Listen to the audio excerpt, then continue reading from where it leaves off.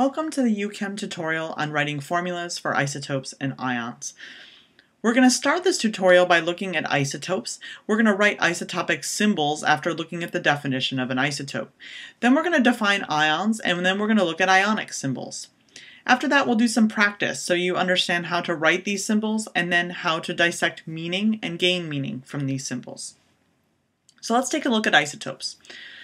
Isotopes are forms of the same element with a different number of neutrons, and those neutrons are located in the nucleus, so isotopes are forms of an element that have different overall mass numbers, or the nucleus has a different structure, so they have a greater or lesser mass.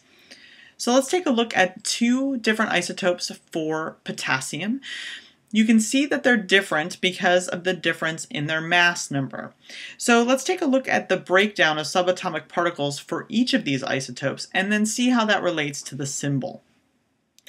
So let's take a look at the atomic symbol that we've written here, and that is the symbol written with the mass number at the top and the atomic number at the bottom and the letter indicating the symbol for the element potassium.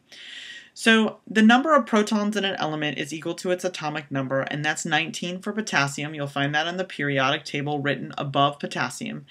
And then if you look at the mass number, that's 39. If you add the number of protons and number of neutrons in an element, you should get the mass number. So 20 plus 19 is going to give me 39. So let's do the same thing for potassium 40. And when I did that, what I found is the number of protons is 19, the number of neutrons is 21, and the overall mass number then is 40 because 19 plus 21 is 40. So I've checked my work there in determining the number of subatomic particles. What you'll see is the difference between the mass of potassium 39 and the mass of potassium 40 that has to do with the difference in the number of neutrons. Now, let's take a look at ions. Ions are different from isotopes because ions have different numbers of protons and electrons. So they're forms of the same element with an imbalance in the protons and electrons. Over there on the left with those isotopes, the symbols that I wrote had an overall neutral charge, and I didn't look at the number of electrons because that was equal to the number of protons. So now let's look at forms of an element that have an imbalance of the number of protons and electrons. So here's potassium again, and I'm looking at one of those isotopes from over there on the isotope side, and what I see there is I have a plus charge here with this particular potassium 39. So let's take a look at a breakdown of the subatomic particles, this time looking at the number of electrons as well as protons and neutrons.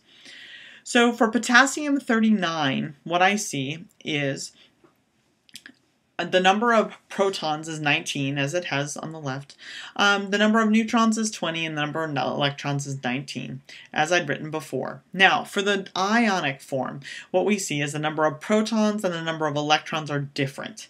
And I have an excess of protons, that's why I have a plus charge. I have one more proton than I have electron, and so that gives me the positive charge on that potassium ion. Okay. So the differences between ions and isotopes, remember isotopes are forms of the same element with different mass. Ions are forms of an element with a different charge.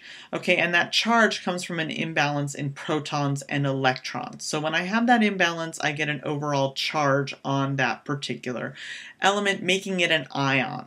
Okay, so we call a charged element an ion.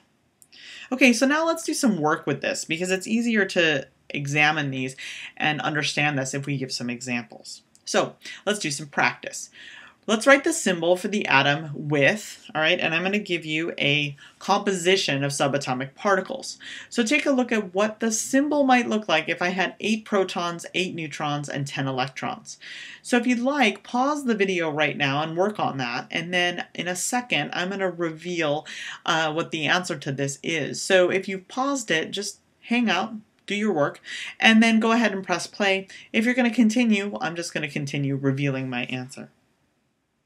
Okay, so I came up with this answer, and what I did was I took a look at the subatomic particle composition and I used my knowledge of mass number, atomic number, and charge to determine this. So let's take a look first at the mass number. That's the sum of protons and neutrons, so that's what gave me that A that's right there. The Z is the number of protons. That's that atomic number. So I just looked that up and moved it over. And then the charge there, it has an imbalance, right? Because I have more electrons than I have protons, and I have more electrons by 2. So that gives me my charge of -2. It tells me I have 2 more electrons than I have protons. All right, so this allows me to take a subatomic particle composition and turn it into a symbol. All right, and this is a symbol for an ion, all right, and it's a specific ion. It's an ion with a specific composition of nuclear composition of number of protons and neutrons. Now I can be less specific if I don't want to specify the nuclear composition, and all I want to do is say I have a population of oxygen atoms, and these atoms all have a -2 charge. They're ions. And because of that, I can show with this symbol O2-, that just shows me that I don't really care about specifying the number of protons and neutrons. What I do care about is that this population of oxygen atoms that I'm looking at are ions, and they have a negative charge, and they have 2 more electrons than they have protons. All right, so now let's do some more dissection like I did in the first slide. Let's take a look at some different forms of the element nitrogen. So let's find the number of protons, neutrons, and electrons, and then I'm going to do some compare and contrast here for these species. So let's look at nitrogen 15, nitrogen 14, and a nitrogen ion that has a charge of -3. So go ahead and look at these, determining the number of protons, neutrons, and electrons for each of these 3. So I went ahead and did this, and I found that for the nitrogen 15, it has 7 protons, 8 neutrons, and 7 electrons. Okay. I looked at the mass number and the atomic number to determine this. For nitrogen 14, looks like I have a different number of neutrons. I have 7 protons because it wouldn't be nitrogen otherwise. And I have 7 neutrons then, because 7 and 7 is 14. And then there's no charge, so I have 7 electrons. So for the next one, I have the same composition in protons and neutrons because there's 7 of each because it's nitrogen 14. But now I have an imbalance with the number of electrons, and it tells me I have 3 more electrons than I have protons. So I have 10 electrons there in that particular ion of nitrogen. So here we have a good way of having you compare and contrast the difference between isotopes of an element and an ionic form of an element. So let's see if you can pick out which of these are isotopes of the same element and which is the ionic form of the same element. So the isotopes, right, differ in mass number. So nitrogen 15 and nitrogen 14 are isotopes. And nitrogen 14 has that -3 charge on the very right, and so that indicates that this is an ion of nitrogen 14. All right, so this gives you some practice dissecting symbols, writing symbols, and understanding the subatomic particle composition for ions as well as isotopes.